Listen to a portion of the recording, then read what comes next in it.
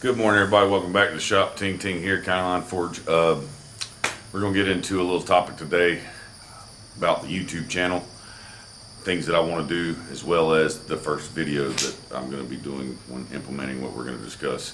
What I'm doing with my channel, taking a step back, we're going to do like a bare bones, ground up rebuild of the channel. It's been kind of sporadic as of late and hit or miss, and that's all changing now. I have a plan that I've wrote down and taken several, I'd say, weeks to fill this plan out, and I want to start putting it in motion now. And the first thing I got to do is get the shop the way I want it and start from there. And that is going to lead into this video today. It's going to be called Make Your Shop Work For You. And that means a few different things. It doesn't just mean make it comfortable for you and how you want it to be. It also set it up in a manner where it's conducive for productivity.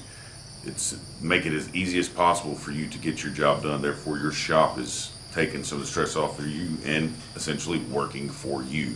Essentially, this video is just going to be things that I've learned in my process of starting my business as a blacksmith, getting my shop set up, and things that I've went through already in my time in the business that I think would help you. Kind of the hindsight's 20/20 kind of deal. I really think, because I didn't do everything perfect. I know I wasn't perfect. I didn't do anything close to perfect with my shop. I just got it set up for me how I could use it right away and get the ball rolling. But as I've been working and getting along with things, there's several things that I want to change, several things I've learned that, okay, that's probably not the best way to set that up, or several things I figured out, okay, this works really well, maybe some other folks could learn something from this. So basically this video is going to be what I've learned about how to make your shop work for you. So without further ado, let's get into it, guys, and I hope that helps a little bit.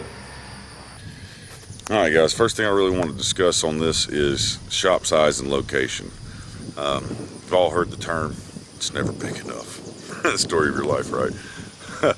But it's the truth. When it comes to a shop, think about what size you need it, double that right away, because I promise you're going to need to expand. If you get serious about your hobby or you turn it into a income type situation, you're going to expand. You're going to take on new facets of that hobby and that craft where you're going to need more tools and more places to put stuff. So when you're planning for a shop, plan to expand, plan to have room to add on to it.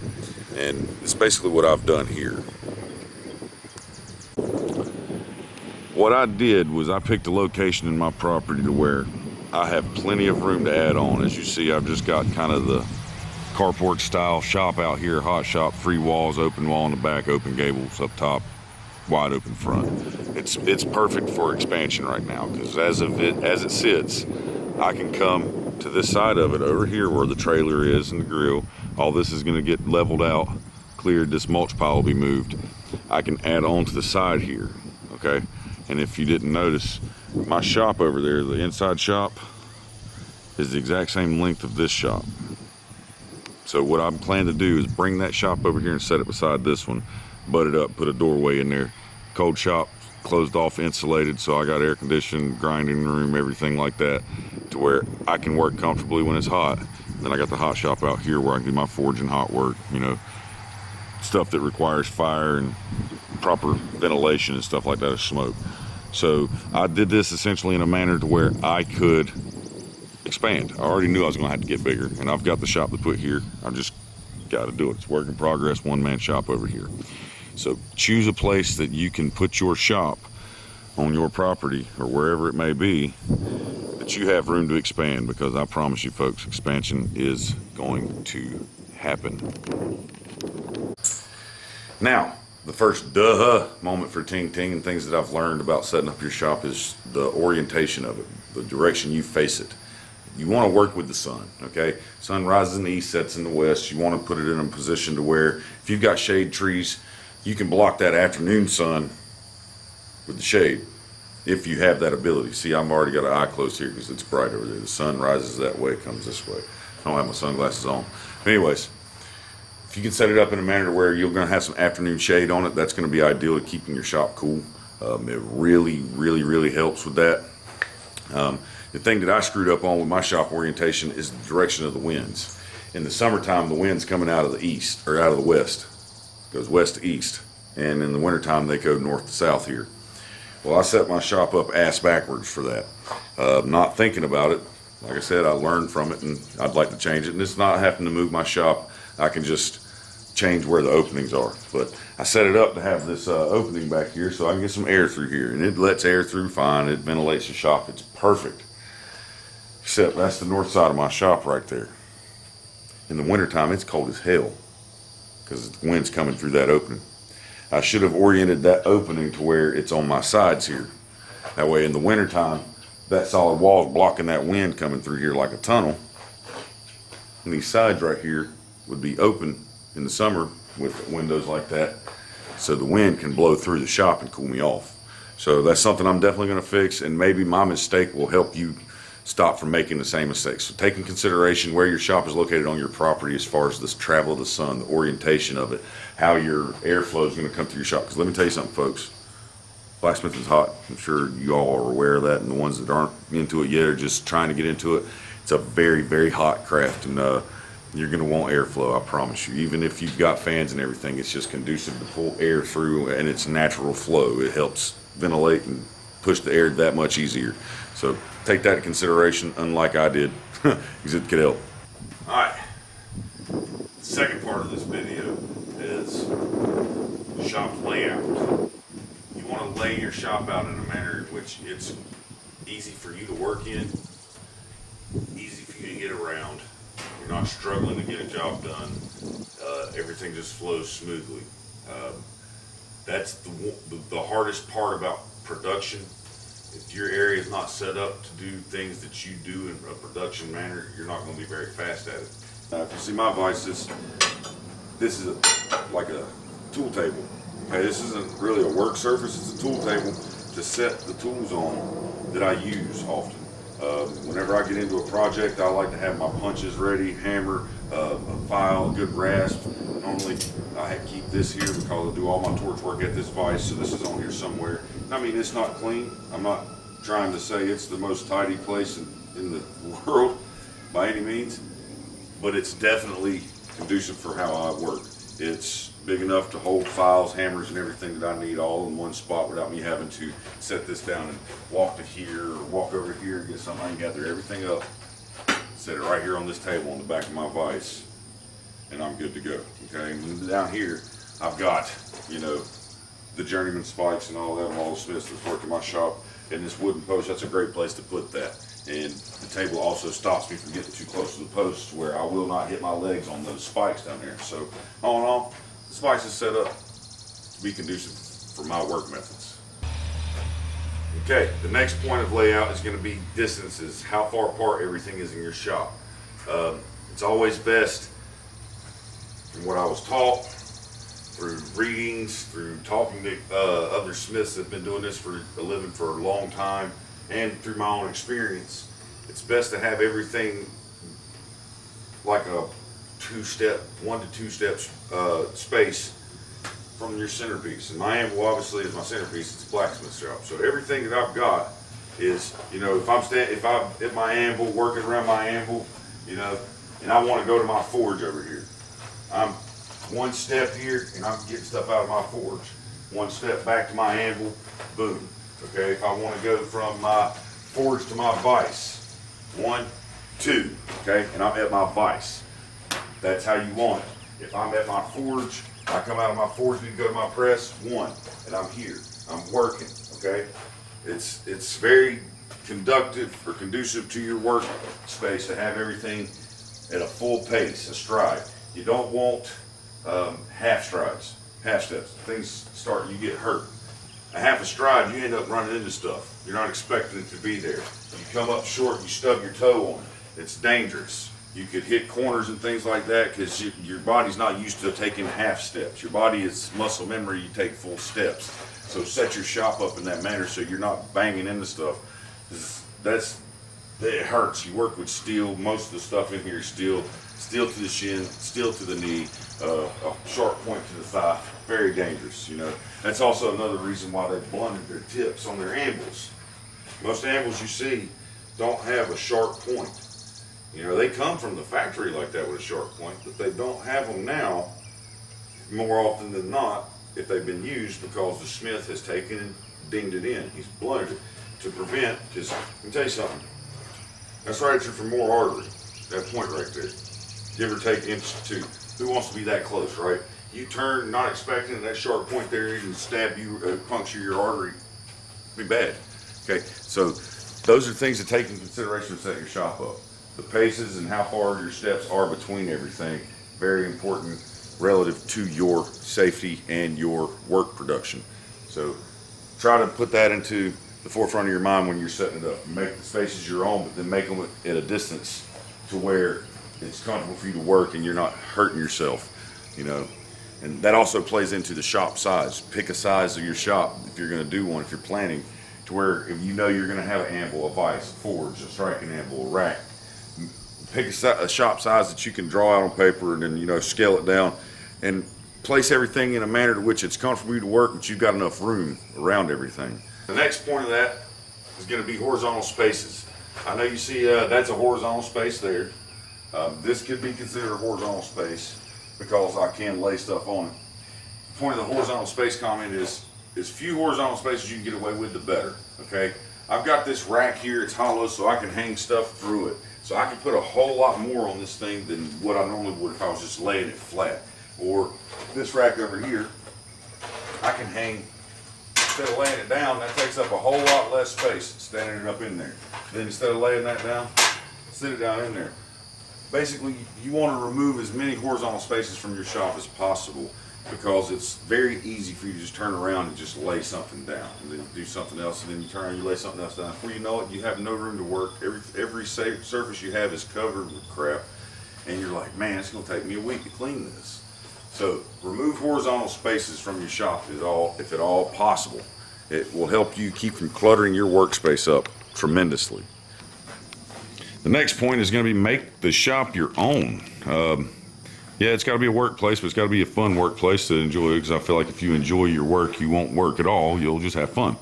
What I mean by shop, make it your own, add some style to it. You know, you see around my shop, I've got little things sitting around.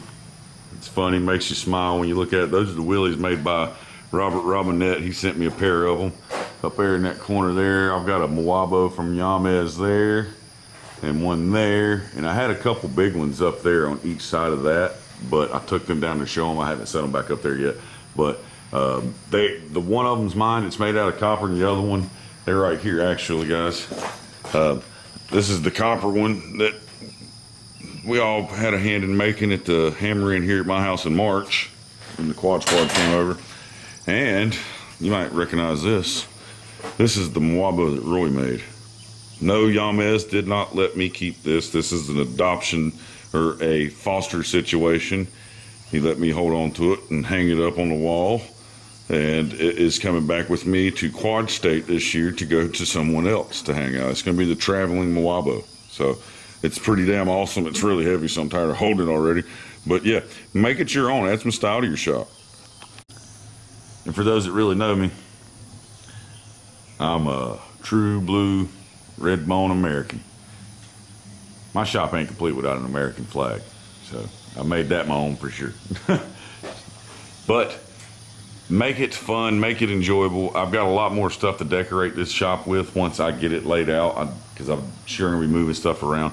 Because like I said, this is going to be a complete bare bones restructuring of the shop space, the channel, and everything, because I really want to make a solid run at this to make this my lifelong profession. All right, last point, clean. You got to clean, guys, as much as we hate it. I'm going to go ahead and show you guys my indoor shop. This is 2 weeks of work without cleaning, and I'm an idiot for not cleaning.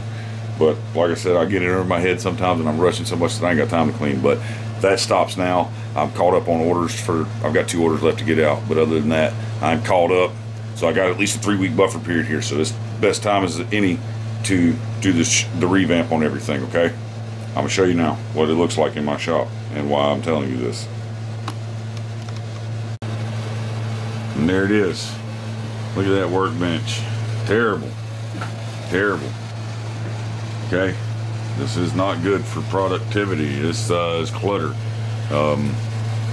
You've got to stop and clean. Okay? I've got a lot of work done in the last 2 weeks on these benches while they look like this. But at the end of the day, I need to stop and clean up.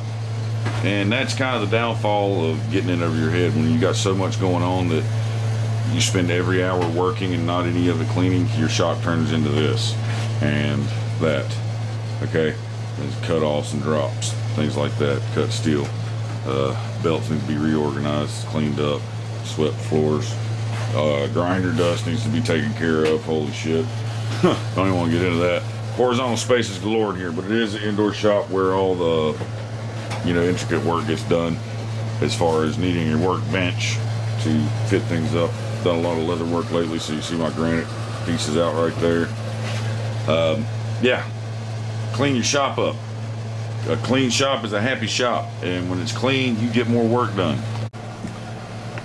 So as you can see, I've got some work to do. I've got a shop to clean. That's what's happening today. We finally got a break in this god-awful heat. Whatever the Lord was baking, I think he forgot to set a timer, and it's overdone. But we finally got a break. We're below 90 degrees today, and it's a perfect time for me to get the shop cleaned out.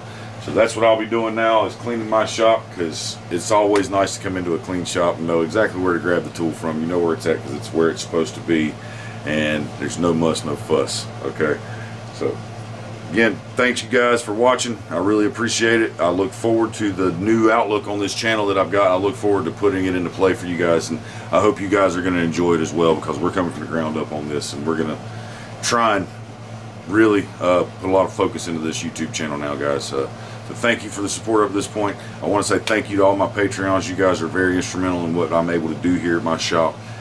Every little bit helps, guys. If you're interested in hitting the Patreon up, it's patreon.com/countylineforge. I will leave a link up here at the end of the video. You can go to as little as $1 a month. When I do builds and stuff like that, I've already got a couple on there. You get a link to private videos or unlisted videos that have measurements and all that stuff. I'm going to try that route and see if I can get support on Patreon to help boost the finances of the shop. I don't want to go the route of selling PDFs because I'm not too good at making them. To be perfectly honest with you, I think I could go the route of making the video and laying everything out and giving a step-by-step video instruction on making it, and put that on there for you to access anytime you want if you're a paid member of my Patreon. So just a different spin on trying to get some of the stuff I make and the parameters out to you guys. If I make a sword, you're going to see the in-depth measurements instead of just the forging of it like I'm going to show on YouTube. You're going to actually see my thought processes behind it, the measurements, how I got my steel, where I got my steel from, how I got it to the shape and the size, how I calculated how much steel I'm going to need to do that with, how I weigh out my hammer billets. All that information will be on the videos when I make a video for my Patreon folks. So if you want to hit up Patreon, hit this link up above. It'll take you over there. You can check it out. Little as $1 a month gets you involved in that, and there's other perks in there too. So just go check it out, guys. I really do implore you to do that. Make sure you follow me on Facebook and Instagram at County Line Forge. A lot of cool stuff gets posted there that doesn't make it to the YouTube channel, that if you don't follow there, you miss it. Some of you are scratching your heads like, when the hell did you make that? Because I show it on my live stream. Like, well, if you follow me on Facebook and Instagram, you'd see when I made that. It's hard to bust out the camera every time I'm working. So follow me on those platforms, folks. And again, thanks for watching. Really appreciate the support. We're going to catch you later. I got some work to do. Clean up. Clean up. Everybody cleans up. Yeah, I hate cleaning. Later, guys.